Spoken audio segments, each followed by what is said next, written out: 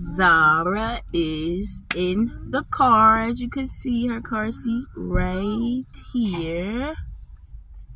We are breaking the bands today.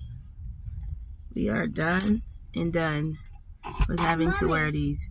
We keep them though because they're very special to me. I've never been a NICU mom, and experiencing this has been an experience for me. It was very, very stressful. That was breaking the stress for me. My baby was supposed to come home last Sunday.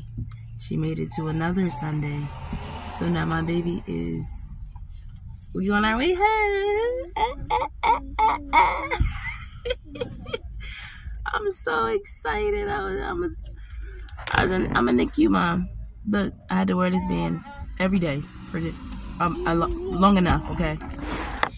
I experienced many suicidal thoughts and encounters. I thank God for allowing me to be stronger up here and have my support team. You know, they say when our kids are born, they need us, but really we need them more. They were my savior, for real.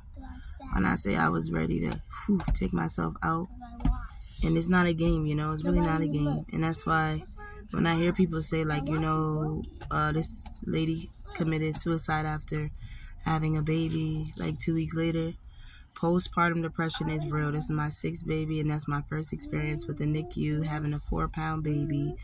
When she came out, she kept losing color. She was dying. She wasn't able to breathe on her own, hold her own body heat. She was losing weight, already being 4 pounds. I'm like, Lord, please don't allow this to be a 2-month experience as it was for some people.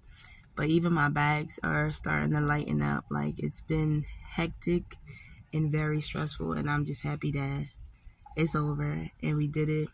Shout out to all the NICU moms out there. Hold it down and keep God as number one, because He was my way maker and He'll definitely be yours. So with that being said, I am a proud mom. I'm done with this NICU, and I'm done with having babies. 6 is more than I bargained for.